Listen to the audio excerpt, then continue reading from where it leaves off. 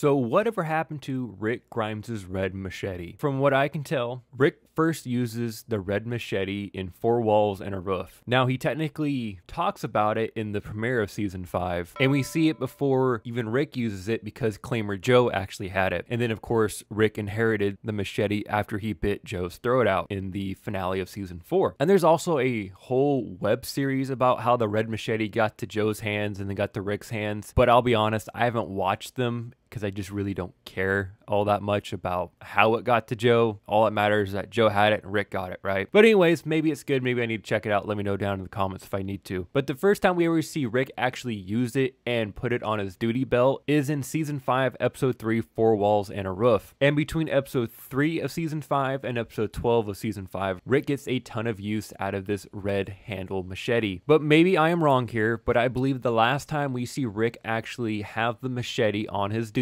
belt was in season 5, episode 12, the episode Remember. I truthfully believe the last time we ever see him actually have it on his duty belt is when he's being interviewed with Deanna. After that, when he becomes the constable of Alexandria, he no longer wears it. And then from that time forward, when he goes outside the walls, he never has it with him. And then once season 6 begins, he starts using his hatchet. So I believe episode 12 of season 5 is technically the last appearance of the red machete within the show, especially when Rick uses it. Now, where could it be today? Well, it's either in the Armory of Alexandria, laying around somewhere, or a Savior took it in season 7, and it's God knows where. And I think a Savior taking it is probably the most realistic thing to happen to the machete. They obviously took a ton of their stuff, right? So why not take a cool looking machete, I guess? Because it would have popped up, I think, somewhere along the line if a Savior didn't take it. But we never, as far as I know, and I could be incorrect, I am human, that a Savior did take it sometime in season 7 when they took all their guns out of their armory and so forth, because it's never popped up again and it's never really been mentioned again. So that is what I think happened to the red machete. I think a Savior took it, and again, God knows what happens to it from there. It's probably in someone else's hands at this point, right? But as iconic as the red handle machete is for Rick Grimes, he only really used it for, what, 9 episodes? Even though it felt like he used it a lot longer, I think he only used it for 9 episodes, which is kind of crazy to think about, right? He for sure used his hatchet way longer throughout the run of the show than the red machete, because Rick started using the hatchet in season 6, early season 6, and then he of course used it until his final episode in season 9, so way